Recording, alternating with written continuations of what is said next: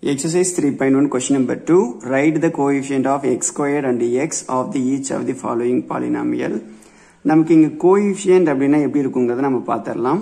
இப்போ 2x squared அப்படினு இருந்ததுனா x squared உடைய coefficient is 2. Okay. அப்போ coefficient of x squared என்னவா இருக்கும்னா that is 2 ஆ இருக்கும். இப்போ x அப்படிங்கற term இருக்கு 3x அப்படிங்கற term இருக்குன்னா coefficient of x என்னவா இருக்கும்னா நமக்கு 3 ஆ இருக்கும். Okay. That means இங்க இருக்கக்கூடிய வேரியபிளுக்கு முன்னாடி இருக்கக்கூடிய மல்டிபிள் கான்ஸ்டன்ட் நாம கோஎஃபிஷியன்ட் நம்ம சொல்லுவோம். ஓகே. சோ அப்போ இந்த யூஸ் பண்ணி நம்ம இந்த சம்ம வொர்க் அவுட் பண்ணலாம். சொல்யூஷன் இப்போ ஃபர்ஸ்ட் ஒன் பாருங்க. நமக்கு கோஎஃபிஷியன்ட் ஆஃப் x ஸ்கொயர் நம்ம வொர்க் அவுட் பண்ணலாம். ஓகே. அப்போ கோஎஃபிஷியன்ட் ஆஃப் x ஸ்கொயர் நமக்கு என்ன இருக்கு? x ஸ்கொயர் உடைய கோஎஃபிஷியன்ட் என்ன இருக்கு? தி multiple of 2 divided by 5. Okay. So அப்ப நமக்கு என்னவா இருக்கும்? 2 divided by 5 ஆ இருக்கும். இப்போ கோஎஃபிஷியன்ட் ஆஃப் x என்னவா இருக்கும் பாருங்க. x ஓட கோஎஃபிஷியன்ட் என்னவா இருக்கு? -3. அப்ப கோஎஃபிஷியன்ட் ஆஃப் x என்னவா இருக்குன்னா -3 ஆ இருக்கும். ஓகே. இப்போ செகண்ட் क्वेश्चन நம்ம வொர்க் அவுட் பண்ணலாம். செகண்ட் ஒன் பாருங்க.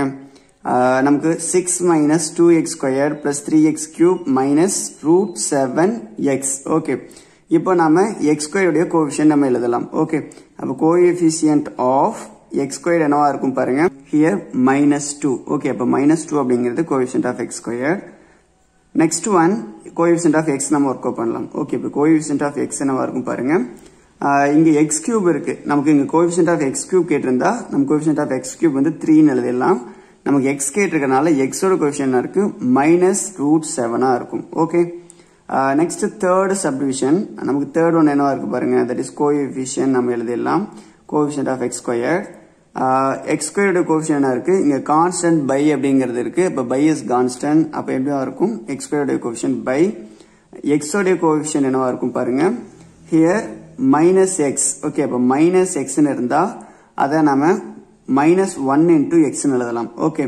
அப்ப இங்க கோஎஃபிஷியன்ட் ஆஃப் x என்னவா இருக்கும்னா -1. ஓகே. Next fourth subdivision. நமக்கு क्वेश्चन என்ன கொடுத்திருக்கான் பாருங்க. √3x squared plus √2x plus 0.5. Okay.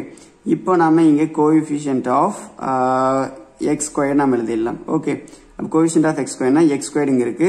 x squared உடைய coefficientங்கிறது multiple of the constant. அப்ப √3 ஆ இருக்கும். ஓகே. Next one நமக்கு என்ன இருக்கு? coefficient of x. ஓகே. அப்ப x ஓட கோஎஃபிஷியன்ட் இங்க இருக்கு. அப்ப அதோட மல்டிபிள் கான்ஸ்டன்ட் வந்து இங்க +√2. அப்ப நாம எப்படி எழுதலாம்? √2 ன்னு எழுதிக்கலாம். Okay. Next last question. x squared minus 7 divided by 2x plus 8. Okay. அப்ப இதுக்கு நாம என்ன பண்ணலாம்? கோஎஃபிஷியன்ட் எழுதலாம். Okay. That is the fifth one. Coefficient of x squared that is equal to x squared உடைய கோஎஃபிஷியன்ட் இங்க என்ன இருக்கும்? 1 into x squared நாம எழுதலாம். x squared. Okay. அப்போ x squared க்கு முன்னாடி இருக்கக்கூடிய கான்ஸ்டன்ட் வந்து 1. அப்ப கோஎஃபிஷியன்ட் ஆஃப் x squared என்னவா இருக்கும்? 1 ஆ இருக்கும். Okay. Next one, coefficient of x நாம எழுதிக்கலாம். coefficient of x என்னவா இருக்கும் பாருங்க. x க்கு முன்னாடி என்ன கான்ஸ்டன்ட் இருக்கு? -7 divided by 2. Okay. -7 divided by 2 ஆ இருக்கும். நாம ஆன்சர் எழுதும்போது கான்ஸ்டன்ட்க்கு முன்னாடி பிளஸ்ஸா மைனஸா அப்படிங்கிற சைன் நாம எழுதணும். பிளஸ்ஸா இருந்ததுன்னா நீங்க எழுத தேவையில்லை. மைனஸா இருந்தா அந்த மைனஸை நீங்க எழுதணும்.